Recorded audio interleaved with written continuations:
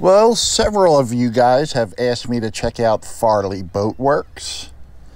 In the back there, they have the Gulf Coast Scow Schooner, a unique Texas creation.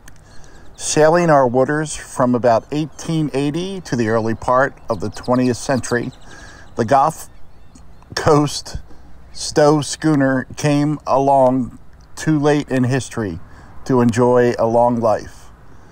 The passes between the Gulf and the bays in Texas during this period were shifting, shoaling, and treacherous, claiming hundreds of ships.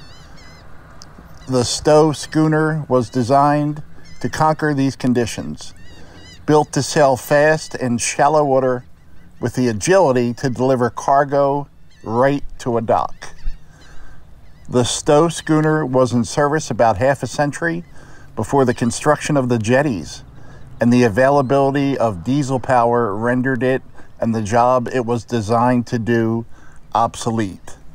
The Farley Boat Works accepted the Scow Schooner hull as a gift in 2013, believing the project was a rare opportunity to physically recreate history specific to our Texas maritime heritage. Lydia Ann will be the first Stow schooner built in more than a century.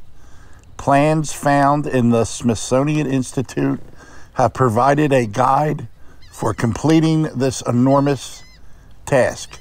Your kind donation makes you a part of this living history. www.portaransasmuseum.org/donate/ that's it. Please designate the Stow Schooner project. And I'm going to try to swing by whenever I come over here to see if they're open. Maybe they'll give us a tour and let us look around. Yeah, that was really cool.